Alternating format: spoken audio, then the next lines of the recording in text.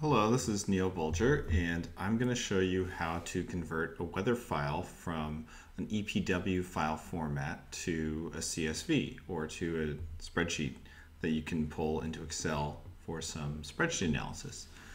So if you have a weather file, or if you've downloaded an annual weather file for our energy modeling, you can get them in many places. If you just search weather file EPW, that's probably the easiest way. Here's a link to kind of ones that are used by EnergyPlus but can be pulled into all sorts of software.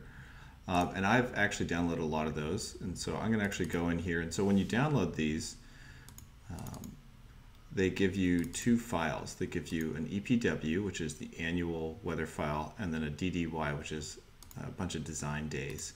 So we really want this one. This is the one that has the 8760 temperatures in it.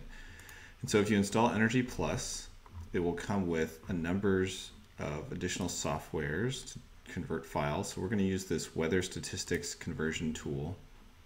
I'm going to open this, and first off, I'm just going to select the file I want to convert into a CSV file. So I'm going to copy my directory, grab EPW, and now I can pick from multiple file types. I'm going to pick CSV format of EPW data.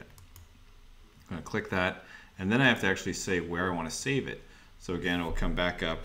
I'm actually going to repaste the same directory I was in because I want to save it there next to the EPW. I'm going to hit open. Now that little address is saved. Now I'm going to hit convert file.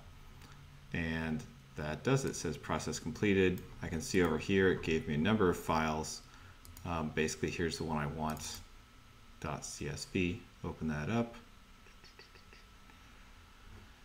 And here it is. Now we can see here's a bunch of information at the top about the actual location. And then column D is the dry bulb, and column E is the dew point. All right, thanks.